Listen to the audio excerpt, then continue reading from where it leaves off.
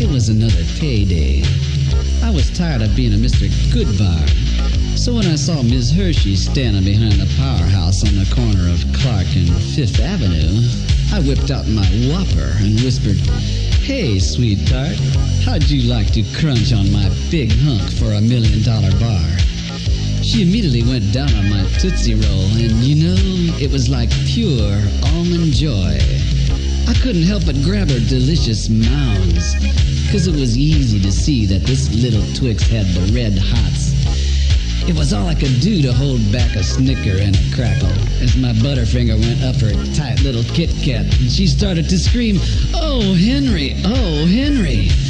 Soon she was fondling my Peter, Paul, and Zagnuts, and I knew it wouldn't be long before I blew my milk duds clear to Mars and gave her a taste of the old Milky Way.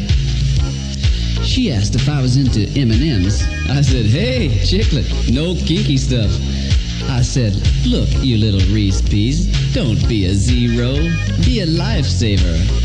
Why don't you just take my whatchamacallit and slip it up your bit of honey?"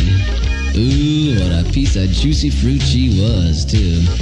She screamed, "Oh, Cracker Jack, you're better than the Three Musketeers," as I rammed my ding-dong up her rocky road and into her peanut butter cup. Well, I was giving it to her good and plenty when all of a sudden, my starburst. Yes, luck would have it, she started to grow a bit chunky and complained of a wriggly in her stomach. Sure enough, 9 months later,